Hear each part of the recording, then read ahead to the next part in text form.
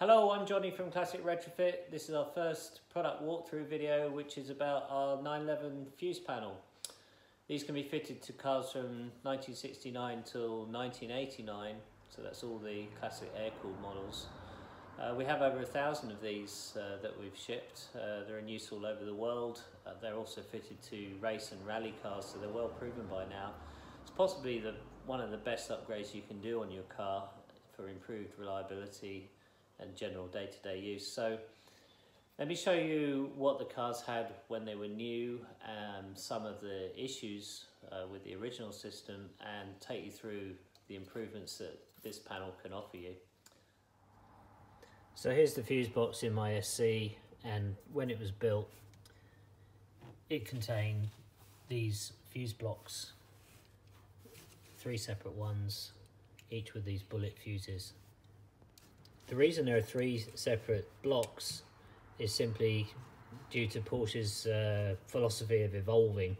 So in the early cars, the very early cars in the 60s, I think they just had a single fuse block, and then when they moved into the late 60s, early 70s, they added another one, and then when they got to the impact bumper cars, a third one.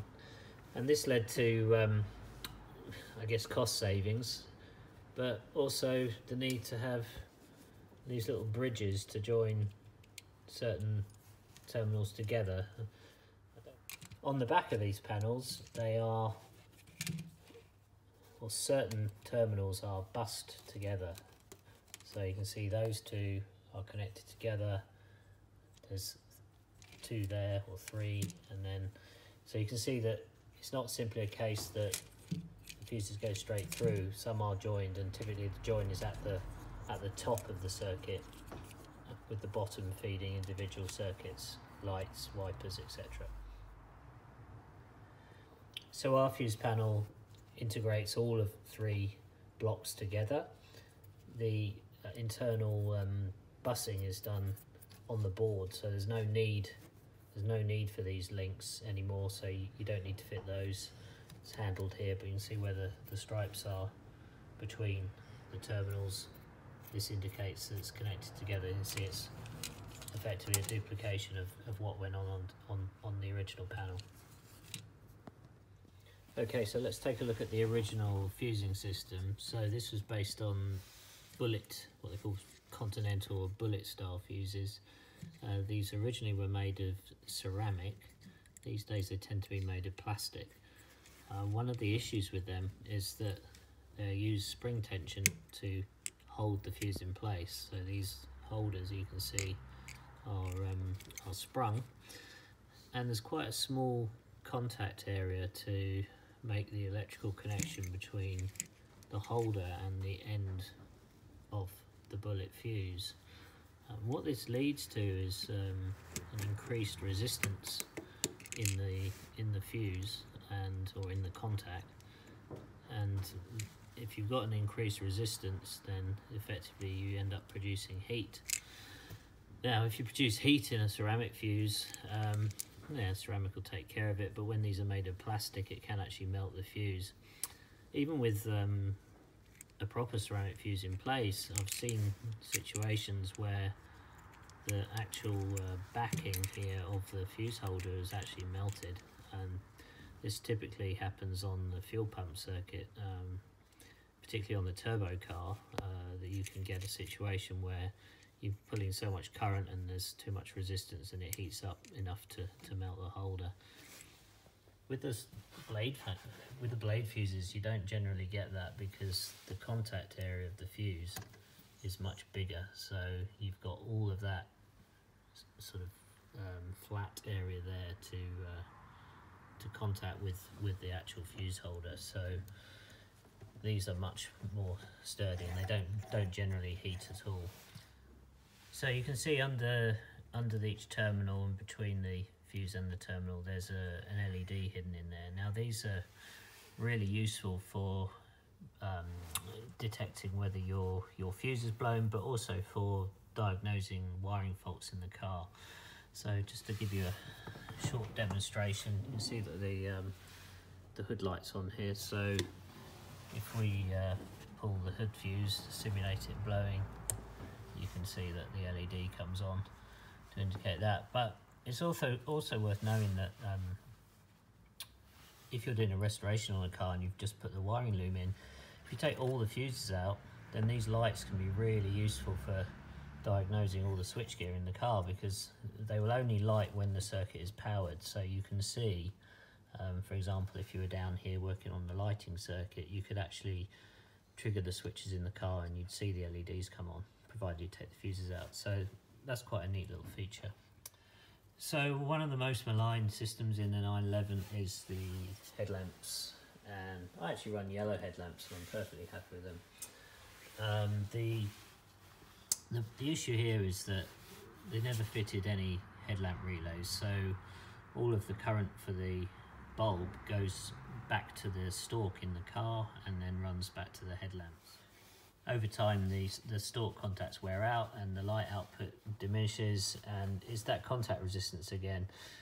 It just ends up in a vicious circle, and eventually the switch will fail, the stalk switch will fail. And they're not cheap either. I mean, they're a couple of $100 I think in the States, and certainly £180 over here, something like that. But these relays will effectively solve all of that.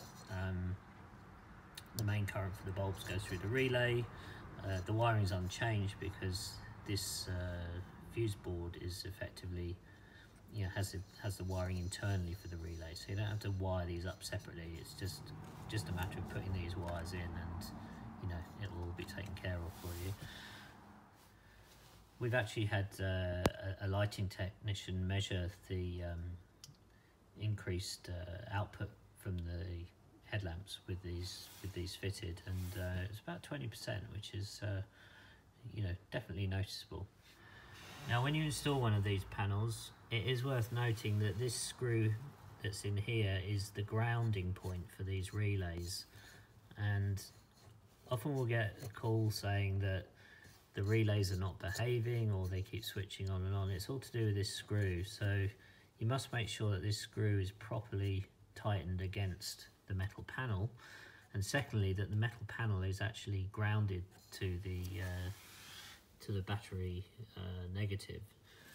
So if you have a meter, you can check this by checking the resistance from this point here down to the battery negative, and that will be as close to 0 ohms as possible, i.e. a direct connection. If it isn't, it's possible to ground this panel separately, and you can do that over here. So if you run this to a ground point, you can see I've got a few grounds on here, and there's a handy one just there. So if you loop that to there, you can fix any problems if this metal plate isn't grounded. To be honest, it's usually cars that have been restored and they have particularly heavy paint behind the panel, and that can lead to this bracket not being grounded properly.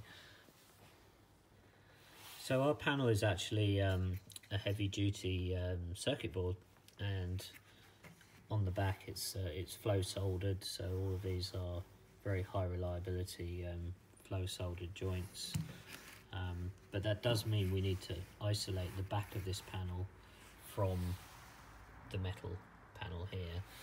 So the fuse panels come with a gasket, which basically direct fits over the screw, and these spacers, really important to put these spacers in, because it stops the gasket being over squashed when you install the screws. So. Now some people have said that these panels can take a while to install. Well, to be honest, it's more to do with the state of the original wiring. Often you find that some of these wires are quite short, which can make the installation process a little bit more tricky. But you can get down in here and sort of tug the wiring along.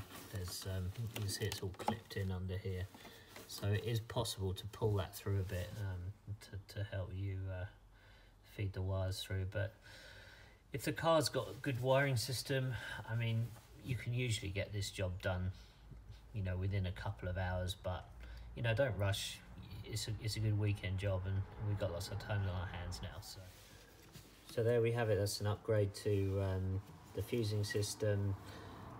There's over 1,000 of these in use at the moment, and they're pretty much a no-brainer if you've got one of these cars.